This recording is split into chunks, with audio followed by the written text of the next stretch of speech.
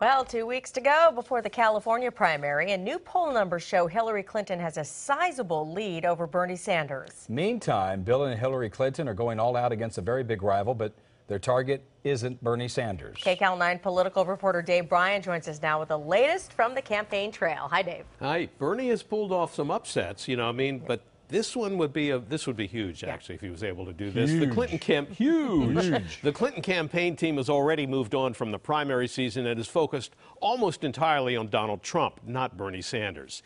And a new poll out tonight may explain why that is. The new California presidential primary poll shows Hillary Clinton is pulling away from Senator Bernie Sanders, leading him by 57 to 39%, a margin of nearly 20 points among likely primary voters, perhaps a recognition of the inevitability that Clinton will win the Democratic nomination. Hillary Clinton's surrogate, former President Bill Clinton, told supporters in Stockton why she's the best choice. She got the best ideas.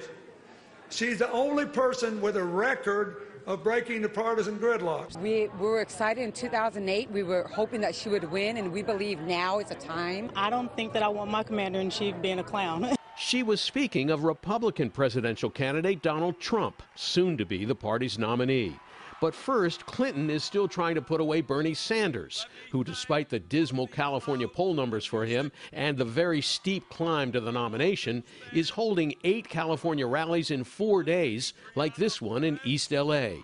What we are seeing here in California are hundreds of thousands of young people, Latinos, African Americans, registering to vote.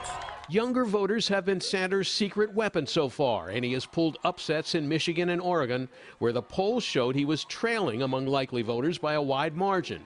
He inspired the younger voters to cast ballots, the same strategy he's employing at rallies throughout the state. Instead of just pandering to liberal ideals or conservative ones.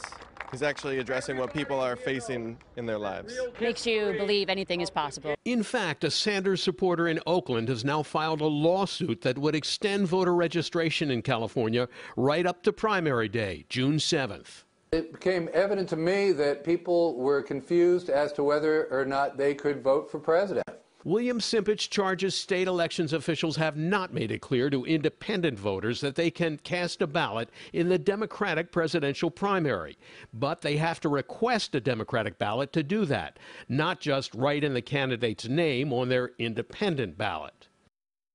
Now, independent voters are important to Sanders, and if they don't vote or can't vote in the presidential primary, that's a problem for him, because in that new California poll we told you about, Sanders leads Clinton with independent voters by more than 50%. Clinton's strongholds include L.A., where she has a lead of almost 30 points. So this is a campaign where the voters are polarized not only by ideology, but geography. Yeah. All right, Dave, thank you so much. Sure.